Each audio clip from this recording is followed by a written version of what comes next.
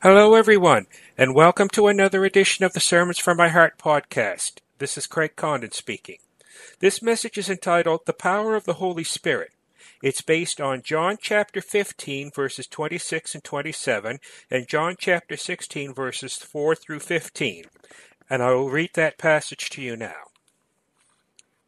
Jesus said to the disciples, "When the Advocate comes, whom I will send to you from the Father, the Spirit of truth, who comes from the Father, he will testify on my behalf.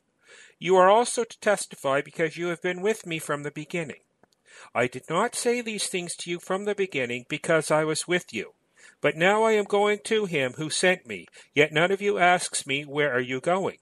But because I have said these things to you, sorrow has filled your hearts. Nevertheless, I tell you the truth. It is to your advantage that I go away. For if I do not go away, the Advocate will not come to you. But if I go, I will send him to you. And when he comes, he will prove the world wrong about sin and righteousness and judgment. About sin, because they do not believe in me. About righteousness, because I am going to the Father, and you will see me no longer. About judgment, because the ruler of this world has been condemned. I still have many things to say to you, but you cannot bear them now. When the Spirit of truth comes, he will guide you in all the truth, for he will not speak on his own, but will speak whatever he hears, and he will declare to you the things that are to come. He will glorify me, because he will take what is mine and declare it to you. All that the Father has is mine. For this reason I said that he will take what is mine and declare it to you." This is the word of the Lord. Thanks be to God. The passage we just heard, Jesus addressed his disciples. They heard his words while he was with them, and they were with him from the beginning of his ministry. Jesus' speech took place on the night before he was crucified. The disciples were so concerned about their own future that they weren't the least bit curious about Jesus' immediate future. Jesus knew about their concern and encouraged them with a wonderful truth. The Holy Spirit would be far superior to Jesus because the Spirit could be everywhere at once, whereas Jesus could only be in one place at a time. The disciples and all future believers would always be in communion with God. The Spirit continues to guide us in the church today. Our circumstances change daily thanks to new technologies and politics, but the Holy Spirit is ready to help us relate God's truth to new situations. In every new circumstance, the same Holy Spirit guides us to relearn old, faithful truths and to apply those old truths in new and faithful ways. Jesus' abrupt mentioning of the Holy Spirit had a purpose. The Spirit's role in the life of a believer is to provide courage in the face of persecution. In addition, suffering often brings doubt. The Holy Spirit will testify to the truth of Jesus within believers and through believers to those who persecute them and others who witness the persecution. Jesus knew the disciples would not understand what he said in this passage. They did not understand why he was going to die. At the appropriate time, they would remember his words and understand why they were being persecuted. One day the apostles would need to communicate their experiences of Jesus both while he was alive and after his resurrection. For this overwhelming task, they would need help. Jesus promised the Holy Spirit would testify through the oral and written testimony of the apostles. The New Testament is no random compilation of thoughts, but a carefully composed set of documents superintended by the Holy Spirit. Jesus' death would remind the disciples of everything he taught them. The Holy Spirit would remind them of his teachings the disciples would apply as they fulfilled their part of God's plan for salvation. In tough times, remembering the things that Jesus warned of will keep believers from stumbling. Jesus warned the disciples that they would face trials and persecution, but he didn't tell them about the nature and sources of their trials. He didn't clearly tell them that the Holy Spirit would come and give them comfort. He didn't have to do those things because he was with them and would teach them these things gradually. He also didn't tell them these things because he would go before them and suffer the same trials they would face later. Also, he taught them what the Holy Spirit would be and do after his ascension. During Jesus' early ministry, the Holy Spirit did not dwell in his followers, but selectively empowered them for specific acts of ministry. At the moment of Christ's ascension, the Father sent the Holy Spirit to serve as a constant presence, comforter, and counselor for his people. The Holy Spirit couldn't come and do his part of God's plan for salvation until Jesus completed his part of the plan and left the earth. The Holy Spirit is under the authority of Jesus and will only reveal the truth that is in him. Most of us understand sin to be about behavior, but the Holy Spirit knows sin is really about unbelief. Sometimes the most difficult thing to accept is that we've been wrong all along. That's because we have a natural tendency to defend our decisions at all cost. But when the time comes and we're confronted with the truth, accepting it can be so hard. That's why it's so hard for people to accept Christ as their Savior. Doing so would mean that everything they've believed in up to now is wrong. We have to be humble enough to admit what's true when we're faced with it, even if it means we're wrong. It's better to be late to the truth than to live a lie.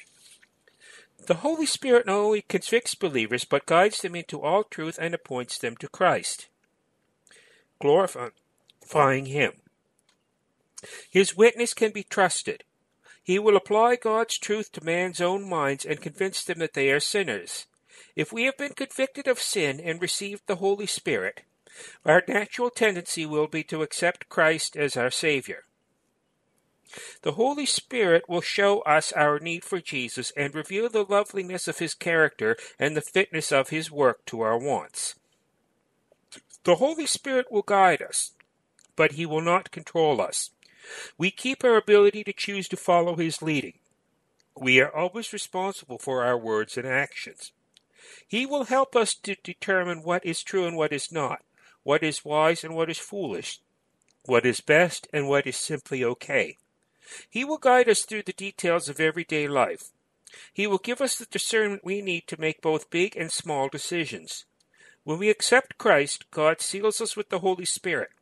When the devil tries to snatch us from God, the seal of the Holy Spirit turns him away. He bought us with Jesus' death and resurrection. He owns and protects us. The Father takes all things that are the Son's, wisdom and truth for all His people, and pours them out through the Holy Spirit that Jesus may be glorified. Here we see the eternal living intimacy with God through His ministry. The power of the Holy Spirit gives us the ability to achieve God's purpose for our lives. He gives us abundant joy. He prepares us for everlasting life unhampered by sin. He wants us to use His power for His kingdom. He will equip us with the Holy Spirit to guide our steps as we accomplish the tasks God calls us to do. That power will elude us as long as we are deceived and mesmerized by worldly power. The world we live in is full of sin. All of us have been preyed on by the devil. He lied to Adam and Eve. He has seduced us and influenced us. We think that by lying, fighting, and seeking more money and power that we can be happier. We think this because we have been lied to by the world, the flesh, and the devil. The Apostle Paul says these lies are opposed to the Holy Spirit. It seems that lying, or stretching the truth, has become a national pastime thanks in part to Donald Trump. We lie about everything from our age to our resume to our mother-in-law's cooking. God hates all sin, including lying. He hates sin because He is a truthful God, a transformed God. When we lie, we are acting contrary to His character. God will never prompt us to lie or sin. The Holy Spirit will always lead us to tell the truth, but only if we follow Jesus. The problem is not that the Spirit has stopped moving, but more likely that we have stopped listening for it, even for just a bit. How do we get better at listening to the Spirit? Well, Scripture gives us some clear lessons on how to start. First, we need space. We have to find the time to listen to God, and we have to get rid of everything that keeps us from listening to God, and that includes material goods. Second, we need community. We need to have fellowship with fellow believers, and that includes worshiping with them. Third, we need to get out. We have to get out and share the gospel with the world. So how does the Holy Spirit guide us? He does it through our reading of the Bible, deep impressions or nudges from our consciences, and other people who are under the Holy Spirit. The latter item can only be done by worshiping with other believers through attending church and Bible studies. When God's Word tells us that our lives are not as they should be and that we need to change, that's the Holy Spirit intervening for our sakes. It's inevitable that one day we, like the disciples, will face persecution for our faith. We have to prepare ourselves, and Jesus tells us how. First, rely on the Holy Spirit to supply wisdom, ability, and courage. Second, faithfully proclaim divine truth and stand firm. Third, don't get trapped by evil. Fourth, remember that persecution and the rise of evil are inevitable. The power that fell on the disciples on the day of Pentecost is at work in and among us all the time, even if we aren't aware of it. It gives us the power to perform acts of kindness, witness to others, and to give faithful service both within the church and in the community.